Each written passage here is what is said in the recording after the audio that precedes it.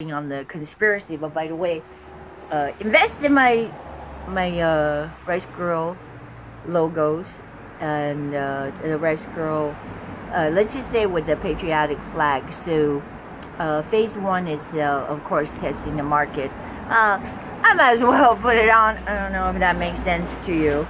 Yeah, like I was saying to you, seemingly little booby, but whatever, you know, people like boobs, so too bad if you're offended. But I will have a version that's less boobyish. Okay, see if I can get this thing on.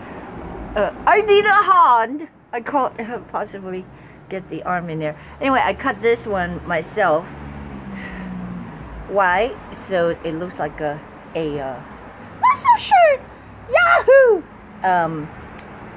I was sort of elated. This was Sherilyn and the Rice Girl, as you know. I'm peddling the logo, the cartoon. See that with the walk will travel. Basically, she is a hardworking, self-sustainable. That's such a popular word. Immigrant who, in fact, respect the flag, respect the country, and respect the Constitution of the United States of America instead of, I guess, trying to fleece the country. And I'm not better than other people. I mean, I went through a period of time that's really, really difficult, and you know, there's a lot of dirt there. But hey, he who has no sin shall cast the first stone or rock or whatever. So anyways, go to this paypal.me/Sherilyn. Send me a donation more than $25 and you can request either a t-shirt or a movie. Alright, it's the Rice Girl movie with Pat Morita, and I just discussed it with a friend of mine. I guess if you don't recognize, that's what's his name, the Lone Gunman, X-Files Lone Gunman, Dean Haglund, Estevez, Joe Estevez, look just like what? Martin Sheen, and it's Pat Morita, Martin Kove, and Ian Lithgow. So you can request that and you know, check it out for yourself. It's a comedy. It's nothing to do with what the current trend of politics. So, but it has a good, positive, I believe so, message that even if you're wallowing in the lowest, the darkest pit of, I guess, Hollywood, there's hope. There's hope for all of us. There's hope for New England Patriots, and you know, they try to beat on us, and the haters, when I say the haters, that's everybody. There's all kinds of conspiracy theory about, oh, the refs are for the Patriots. Even the little clip that people are just so agonized because seemingly the dynasty doesn't want to stop. Why? Why should we stop? You know, remember Donald Trump says that we're going to be tired of winning. And I like the fact that if we're winning so much, we're just like, ooh, it's... That one time I coveted lobsters, but I caught so many. I mean, it was crazy, because sometimes you labor all day, all night, and days, and after days, you don't catch anything. And then, so all of a sudden, there was just like, boom! There was that Mumbo giant lobster hut. Seriously, you're grabbing them. I'm talking about like underwater diving. Hawaii is pretty doped out. I'm not gonna give away my secret spot, but my dream is in the Bahamas. Yeah, just the rolling around in a 60-foot yacht. 60-foot, well, not a yacht, a catamaran. So we're tired of winning, but I was eating so much lobsters. I'm tired of lobsters. I mean, you know, I didn't think I was ever going to say that. It was like fresh, bursting with flavor. Couldn't get it out of the shell. Sweetest, the morsels ever. So you know, when you catch something, when you actually earn something with your hands, with your work, there is a reward. There's some kind of endorphin released, and that's the way God created, so we get pleasure, and that's part of the so-called happiness, and that's embedded in our Constitution. Our forefathers said that in order to pursue that happiness, and the government need to take away the shackles. So you know what's happening is we're not talking about it. The tax cut. Even people who hate Trump benefited from the tax cut, and they're still mad at Donald Trump.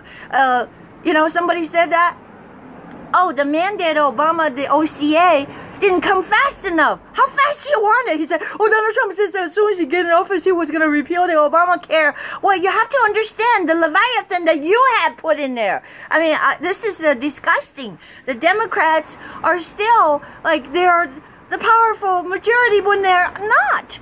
Because they can filibuster. Do you know what filibuster means? Look it up. So a filibuster is someone that will want to throw a stumbling block in the Congress and the Senate. They can use this rule, and also that what you call McConnell, the majority leader, that who cannot just override it because we only have the majority on 51. We cannot override it. We have to get the 60 votes, you see. And that was a tough one with the tax cut. So the Obamacare, so-called the mandate, that's costing us money, so much money. Again, it's shackle. If you feel sorry for your neighbor who's undergoing a surgery, who don't have enough money or whatever, then you donate it to them. Don't be pulling it, and then their neighbors, their fifth cousins, how many people can you possibly support? I don't know. Really. So it's going to be astronomical, overwhelming. The fact is, we cannot support our own family. We cannot be borrowing money day after day after night to support these illegals. They're invaders. People break into your house. If I break into your bedroom in the middle of the night and then you wake up, you say, what the hell are you doing here? That's an illegal break and entering. You can have me arrested, you can shoot me. In fact, I know some countries, and if you cross their border, they'll shoot you because you're aggressively invading their country. There's a sovereignty. That's why there's a wall. If you try to get over the wall, you try to break in, then therefore I have the right to provoke the citizen's arrest. You know, at the most I kick you out. But, you know, if it's a transgression, that's like that transgression, that stupid huge truck going by here. I don't know how could I afford to drive anymore, because Jerry Brown had raised our gasoline taxes on unbearable level, unbearable per gallon. Now we're paying at least 50 cents per gallon just in tax, So they don't want you to drive. They make it so not affordable, and this is how I need help. I'm in California. I need help, and not the only one. If you see Grindal 61, his channel, he's really doing a lot of footwork. He's fighting on the front line. He's going to these town hall meetings. So I encourage you to support and donate to him too, because gasolines are so expensive. And what's happening is people are angry. We want to break away, but we feel like we're powerless. Why? Because one thing after another, those that are in control, they're probably by illegal votes. I am totally serious about that, because there's no way people in their right minds will say, oh, come and invade my house and live off me, and then do so and bring more of your own people from so-called the shithole places. Seriously, you know, just to be honest, we cannot sustain that.